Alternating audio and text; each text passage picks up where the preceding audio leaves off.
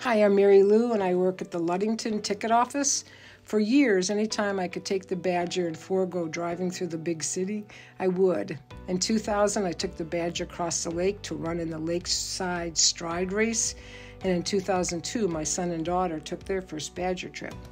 They were 7 and 11 at the time.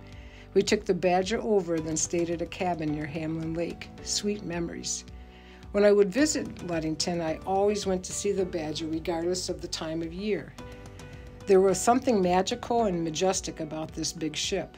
I would make sure when visiting to go to the channel, whether she was coming in or going out, to wave to the people on this mighty ship. So when we moved to Ludington in 2019, things changed.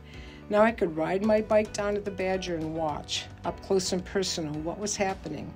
It was amazing to watch the passengers embark, then seeing the vehicles and big trucks, motorcycles and U-Hauls being boarded, and of course, the barking dogs. Well, it was a lot of fun. While I watched the workings of the ship, I also started to observe the crew. Whether it was the people checking bags or the runner driving cars on, or the crew going out to the pod to throw the rope, it was exciting to watch the action behind the movement of the ship. What I noticed most of all was the crew's faces. They were smiling in the midst of their day.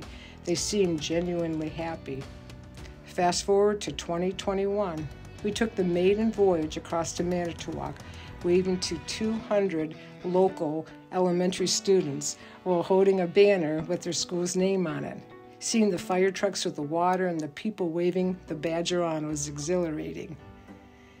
In June 2021, one of the Badger employees nonchalantly asked, "Why don't you work for us?" I thought, why not? Another employee nudged me as well. Next thing I knew, I was observing the ticket booth and the reservation office. I liked what I saw and I appreciated the positive environment. It's funny because in all the years I watched the Badger, I never thought I would work for the Badger. As an employee, one of the benefits is the option to travel at little, if any, expense. So in the past year, I've had the joy of sharing the Badger with my family. It was so amazing to watch my children, now grown adults, and their spouses, and even a grandson, traveling on the SS Badger.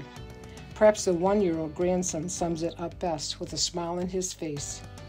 Welcome 2022.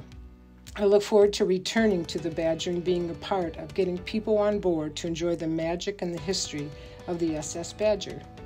Big ship, more fun.